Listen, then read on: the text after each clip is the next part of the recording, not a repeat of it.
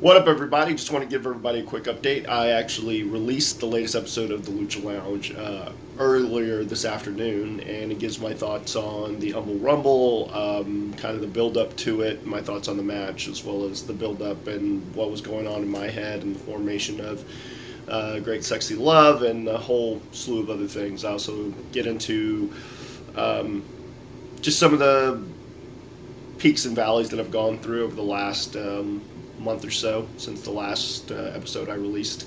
But I really enjoyed Raw for the most part, and for the most part, I probably, like a lot of people, wish the Undertaker had been on the show. But hey, it's WrestleMania, so we'll see what happens.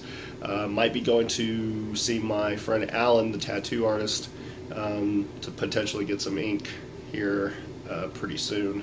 Got some ideas we're going to brainstorm. So, be well, stay well, treat each other well. Enjoy your Monday night, enjoy your week, and I'll talk to you soon.